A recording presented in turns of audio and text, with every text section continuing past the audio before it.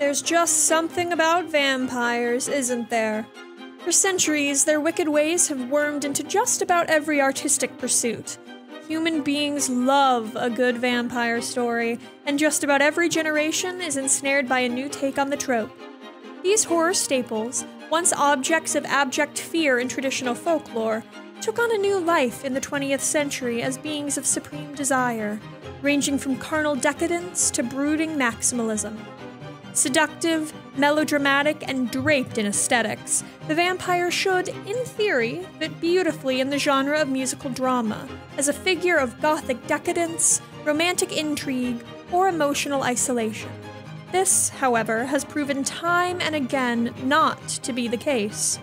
In fact, one might call the creatures jinxed, forced to forever inflict financial ruin upon all who dare to disturb the vampire's slumber with song. But just how credible is this belief? Are vampire musicals doomed to melt under the hot spotlights? Or is there something else going on here? I'm Margaret Hall, and it's time to answer the question, are vampire musicals cursed?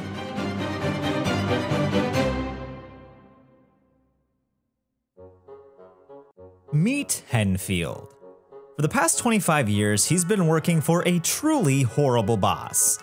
After speaking up for himself and filing an official complaint one day, he noticed that work got even worse.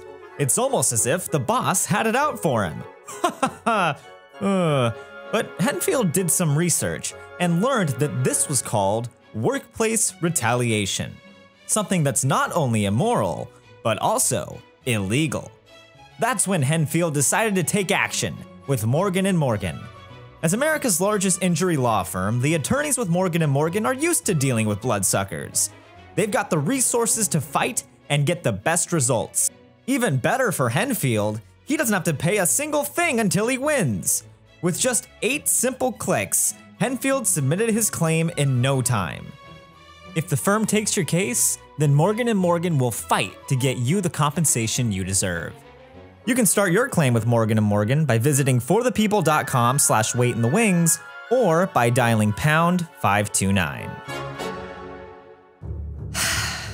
Okay, I just want to warn you, we're going to go through a lot here.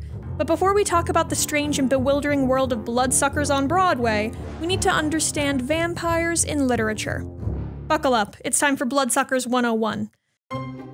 Vampire fiction is basically built off of 3 foundational novels: The Vampire, Dracula, and Carmilla.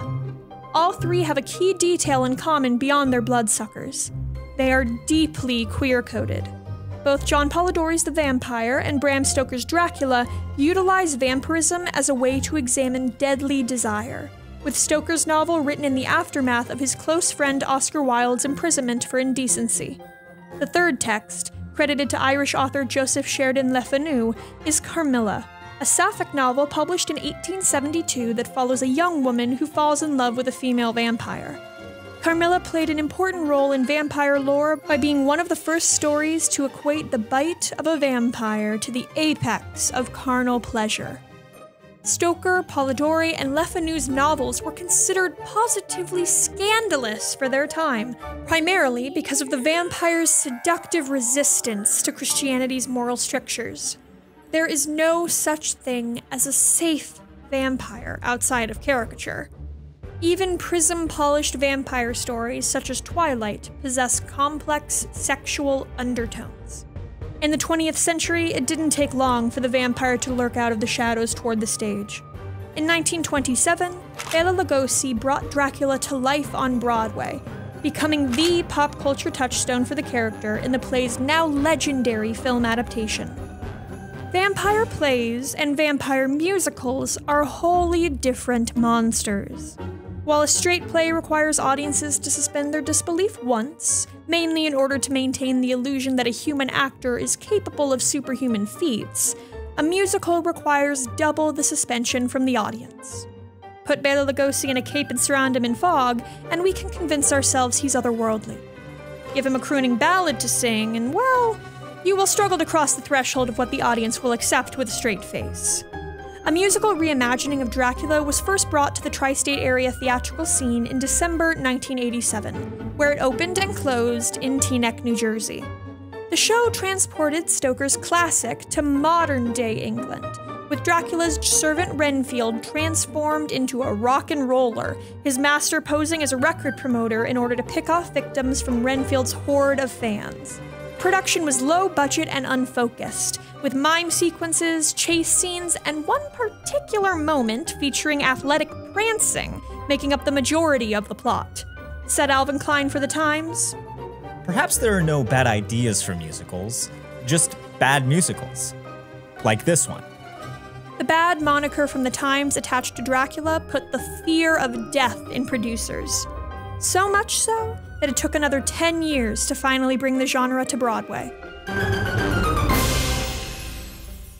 Enter Tons de Vampire, a vampire musical that is a verifiable mega success internationally, running in some form or another since opening in Vienna in 1997. Featuring music by Jim, I Wrote Meatloaf's Best Songs, Steinman, and libretto and lyrics by German heavyweight Michael Kunze, Tons de Vampire transformed Roman Polanski's 1967 spoof film, The Fearless Vampire Killers, into an extravaganza. Originally written in German, the production was developed by Polanski himself, and the show proved to have wings almost immediately, taking on a cult status overseas. Tons is a feast for the Gothic eye, glittering and heavy on the aesthetics, with firmly transgressive sensuality grounding the entire piece. Telling the story of Sarah, a vital young woman from a village in the Carpathian Mountains, the vampire of the piece is the captivating Count von Krolock, who promises her eternal life and power. Simultaneously, Sarah falls in love with Alfred, the eager assistant of a bumbling professor who is in search of proof for the existence of vampires. A decade after the Dracula debacle, English producers saw the success of Tons and decided to venture back into the crypt to bring the show to English-speaking countries. After briefly considering a West End run, it was decided to bring the musical, retitled Dance of the Vampires, to New York for the 1998 season. Polanski's direction was eventually scrapped when he realized that coming back to the United States would mean facing punishment for sexually assaulting a minor in 1977. This led to the show's first major postponement. In October 2000, a tentative fall 2001 Broadway opening was announced, along with the news that Steinman himself would serve as the show's director.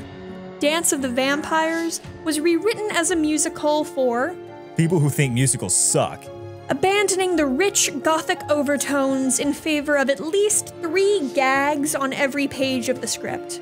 Steinman also decided that a star lead in the role of Count von Krolock would be just the thing to clinch the show's Broadway success. So, he kicked out Steve Barton in favor of Michael Crawford, best known as the titular lead in Andrew Lloyd Webber's The Phantom of the Opera.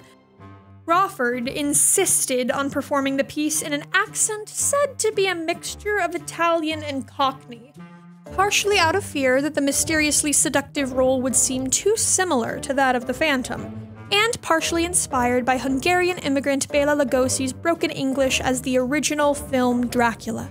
He underwent endless costume fittings in an attempt to hide the changes to his appearance since the 1980s, and he demanded ruffs and strange flounces be added to his costume that made him look closer to a commedia clown than a charismatic lover. As the visual identity of the show was stripped away, so too was its appeal.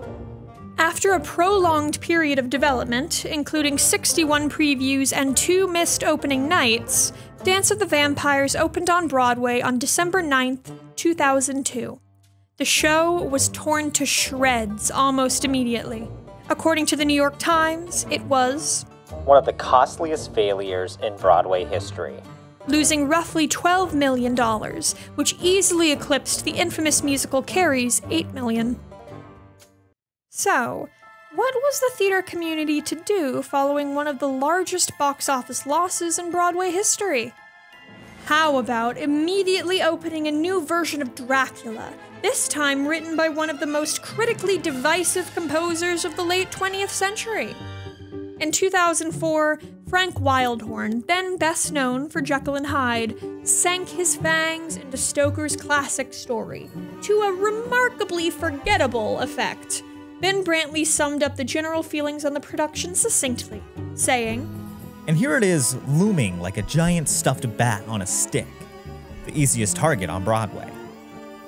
Dracula lost $7.5 million before shutting down within 5 months of its August 2004 Broadway opening, doomed to almost immediately become a footnote in the careers of all involved. Perhaps betting on the rule of three, the early 2000s saw one more attempt to bring vampires to the Broadway stage. At the same time, the world saw one of the largest vampire interest spikes in pop culture history. Anne Rice's Vampire Chronicles series had redefined the genre in the late 20th century, reframing vampires as complex beings trapped in a sort of eternal purgatory, closer to human than any other vampire story had ventured before. Centered on the exploits of the extravagantly extra Lestat de Liancourt, the first 2 books of the Vampire Chronicles were written in a quasi-memoir style, crafting a narrative that you were truly seeing into the memories and private thoughts of eternal beings. Imagine walking into a bookstore in the late 1970s where you find what seems to be an actual interview with a vampire. Intriguing, no? Dracula may have collapsed in on itself like a black hole, but Lestat opened on Broadway at the apex of the general public's hunger for vampire stories, premiering the very same year that Twilight was published, kicking off a pop culture craze that is yet to be equaled. Regrettably, the same couldn't be said for the musical Lestat. Following up his hit score for Disney Theatrical's Aida, Sir Elton John took on the monumental task of adapting Anne Rice's iconic work with aplomb. Featuring some of John's most compelling ballad melodies, and the reunion of John with his beloved pop songwriting partner Bernie Taupin, Lestat was the highest-earning pre-Broadway production in San Francisco history, beating out the mega-hit Wicked. The San Francisco version had elaborate stage effects and production values, and included projected images illustrating the titular character's story as he wrote his memoirs, providing clarity to the dramatic narrative. This striking aesthetic effect, combined with the show's earnestly queer sensibility, had watchful New Yorkers hopeful. The show's producers, however, weren't as confident in its future, and insisted on several major changes when it transferred from San Francisco to New York.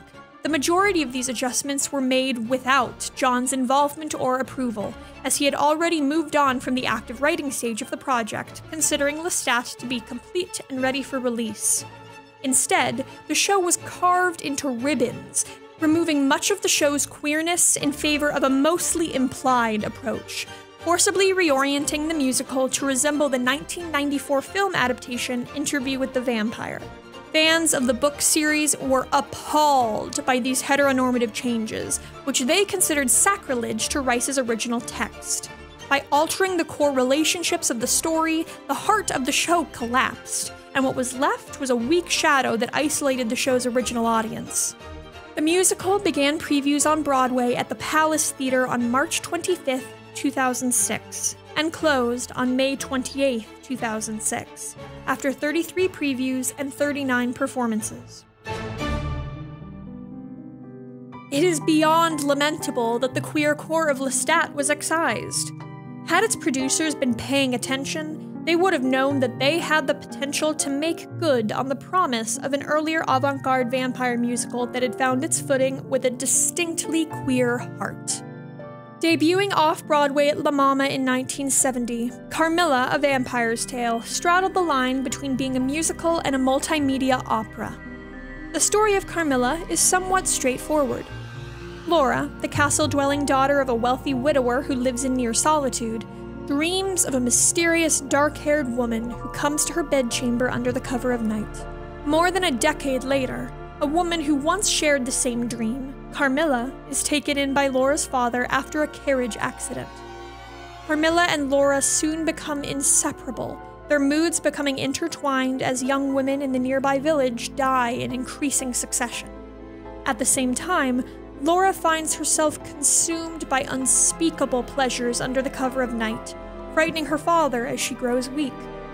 The story culminates in the slaying of Carmilla by a team of local men, restoring patriarchal order to Laura's household, although she never forgets what she and Carmilla shared. The bloody, beating heart of Carmilla is their relationship, and the musical adaptation was anything but veiled in its depiction of lesbian sexuality. La Mama founder Ellen Stewart regarded the chamber musical to be one of her greatest hits, and the show was revived several times to great interest throughout the off-Broadway ecosystem. Carmilla took bold aesthetic choices a step further, with supporting characters popping out as wooden faces from within the couch the leads were sitting on, rendering them little more than set dressing in the face of Carmilla and Laura's intoxicating relationship. If there is one thing that American executives have long feared, it is art that flies in the face of conservative morality. It is no mistake that one of the traditional vampire weaknesses is the presence of Christianity in the form of crosses and holy water. When a production, such as Carmilla or Tons, accepts the sensual reality as a core truth, rather than attempting to reshape it into something more palatable, they find success. When a musical abandons those foundational values in favor of something easier to package and sell to a general public, the vampire is likely to disintegrate into a cloud of dust.